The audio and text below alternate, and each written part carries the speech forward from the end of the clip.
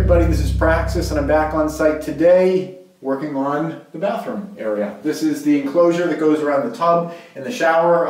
All these studs are very specifically delineated in this diagram that I have to follow to make sure that everything fits in perfectly. I want to make sure that this space is exactly the size and shape that it needs to be, so when the plumbers come in and they're installing units, they're not having trouble with the fact that things are too small or things are too big or anything. That's going to keep them moving quickly, efficiently, and not irritated. I know for me personally, when I'm not irritated, that I'm working in substandard conditions, I tend to do better work, and I think that's probably the case with most people. So I don't want to irritate anyone by having this space not be precise into the right dimension, so I'm paying a lot of attention to that right now. I'm also paying attention to the 2x4s that I'm using. I'm actually getting a little bit low on 2x4s. Normally, I would be going out on a weekly basis, bringing River to classes, going out to the grocery store and stuff, and usually when I go out, I'll just swing by the hardware store and I will grab some 2x4s. It's pretty easy for me to throw 24 of them up on the roof rack of my car.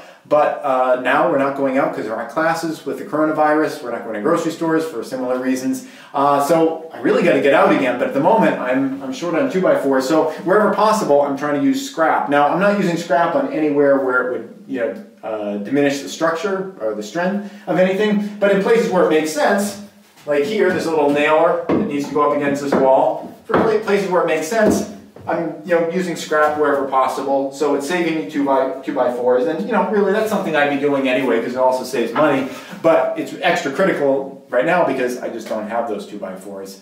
I haven't been able to spend as much time here lately as I have in the past because I've been needed back at home. Yesterday I wasn't able to come in at all to do any work. It's kind of slowing things down. I'm just needed back there more, to make sure there's not things coming into the house that are a problem. Just needing to manage the global emergency at the same time as I'm managing this construction project. Do I wish that I didn't have to juggle both at the same time? Absolutely. Do I wish that we were in here? Absolutely. But in any kind of an emergency, really your best asset is your skills and your knowledge and your cleverness, and I like to think that I have some of those things. The fact that we're not in the ideal house, yeah, it bothers me, but if all you had is a great house but no skills and no common sense, you'd be in rough shape. I think, on balance, you're better off not necessarily being in the ideal space as long as you kind of have the skill set and the mindset for an emergency situation. So it's been a little frustrating that we're not in here yet and we're actually dealing with a real global emergency, but,